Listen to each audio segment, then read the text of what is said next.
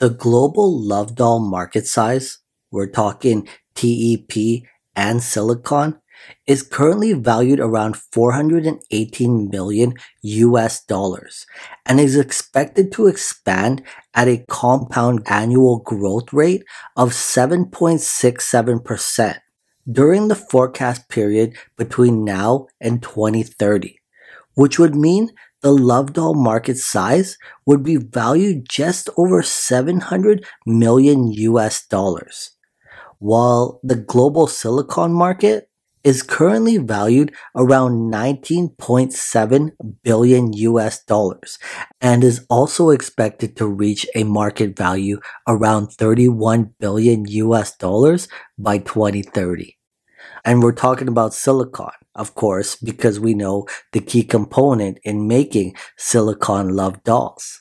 Well, when it comes to TPE or silicone, silicone is always the most desired when it comes to love dolls for one main reason.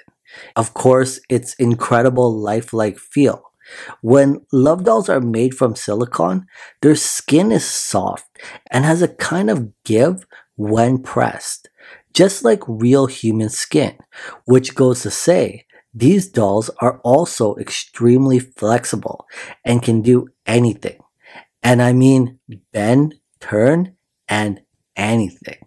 So when we think about humanoid robots, and in fact, in a previous video, I talked about the humanoid human-like robot market size, which is currently only valued somewhere around 700 million US dollars, less than a billion. While Google search or market research say that the global humanoid robot size could reach 39.6 billion by 2030, meaning a 52.8 compound annual growth rate between that forecast period by 2030. But then, of course, if we're talking about robots and not just love dolls, then how do we not talk about the price of computation, power sources, lithium batteries, artificial intelligence? Well, lithium polymer batteries are becoming the most popular type of batteries for use in robotics because of their lightweight, high discharge rates, and relatively good capacity. Most lithium-ion batteries cost anywhere between $10 and $20,000, depending on the device it powers, while an electric vehicle battery is the most expensive, typically costing anywhere between $5,000 and $20,000.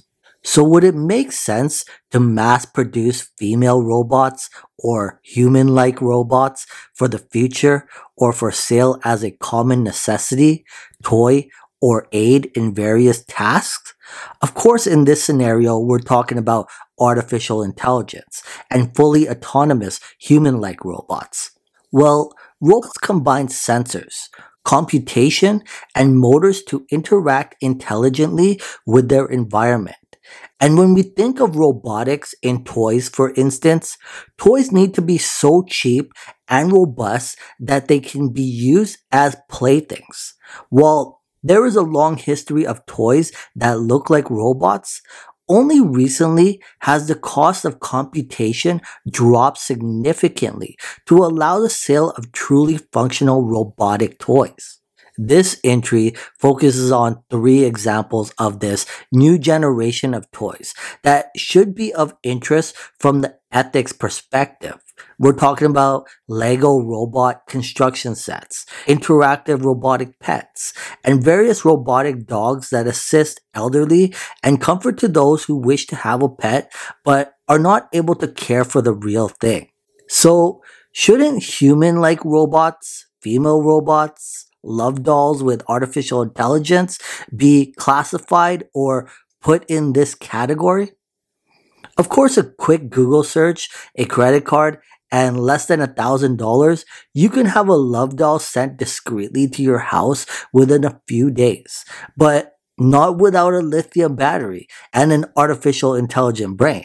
In 2021, when Tesla first unveiled its humanoid robot concept, which we know today as Optimus, it was just a human inside a robot suit. But in 2022, Tesla's founder and CEO Elon Musk unveiled two very real humanoid robot prototypes. The first was Bumble C, who walked across the stage at Tesla AI Day 2022 like it was trying not to wake a sleeping baby. That day on stage was the first time Bumble C walked untethered. Elon Musk admitted to the crowd nothing that the robot could do, of course, do more, though he and his team didn't want to risk Bumble C falling on its face. But then came Optimus, who was the real star of the show, which was revealed for the first time looking like a modern take on a medieval knight. Unable to walk, it was wheeled out onto stage, where it waved to the audience and did a quick dance move while propped up on a stand. Elon Musk described the prototype design as fairly close. He also mentioned that one day, mass-produced, these robots would help millions of people and do a lot of useful things. Today, we know that Optimus is a humanoid robot designed by Tesla, as they work towards a future where humans can live and interact side by side with robots. The team at Tesla said when these robots go in mass production, they will cost less than a car, which is still a pricey concept when we think about things. Meanwhile, in China, the Xiaomi brand has developed the CyberOne robot to rival Elon Musk's Tesla bot. And from what we've seen, Xiaomi is well far advanced, as the robot could actually walk and interact. Slap some humanoid skin on there, and you've got a truly human-like robot, developed with Mi Sense depth vision module and combined with an AI interaction algorithm. CyberOne is capable of perceiving 3D space as well as recognizing individuals, gestures, and expressions, allowing it not only to see but to process its environment. But all of that technology and artificial intelligence doesn't come at a cheap price, because CyberOne will run you anywhere between 600,000 to 700,000 Chinese yuan, which is equivalent to about 82,000 US dollars. 4 times the price of what Tesla and Elon Musk are promising the Tesla bot will cost when in production. In short, we can use a lithium battery as a high performance alternative to a standard alkaline battery in many cases, and in robotics and in human-like robots. However, the benefits come at a cost. Lithium is a more expensive technology, which means a higher price point. So maybe it really is best to stick to the alkaline batteries. Well, until there is a mass-produced human-like female robot out there sitting at the same price points as the love dolls that we can afford today, we're talking about that quick Google search, a credit card, and less than $1,000, and having a discreet love doll sent to your house within a matter of days, then the AI-powered brains are just concepts to think about for the future. Brain time. Congratulations, you made it this far in the video. What would you do if I told you you could have 25 years of good luck, and all you'd have to do is like this video and also subscribe if you haven't already? Well, what are you waiting for? Smash that like button and you'll get 25 years of good luck. And now, back to the video.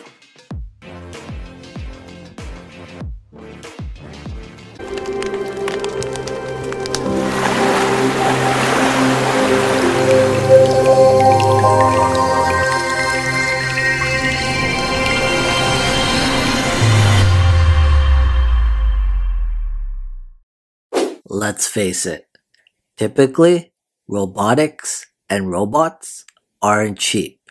In terms of the initial cost, maintenance, and the need for extra components, robots need to be programmed with artificial intelligence and programmed to do the task. So if this is true, then how do we get to the year 2077? Fast forwarding the speech about the future of civilization with fully autonomous flying cars and an eVTOL Airbus station and Hyperloop bullet trains in every district, connecting us to any district across the world, but rather focusing on our fully autonomous robotic companions that will walk among us in 2077. I was reading a comment someone wrote on one of my videos the other day, and this person wrote, "Robots are the future, with or without us," which is true to any physical, material piece of technology, but not putting the notion out there that robots will replace our human species, but in a sense that typically a human being lives to about 100 years old, while fully autonomous robots can live forever. And so if humans truly only live once, a cheap humanoid female robot companion technically doesn't exist.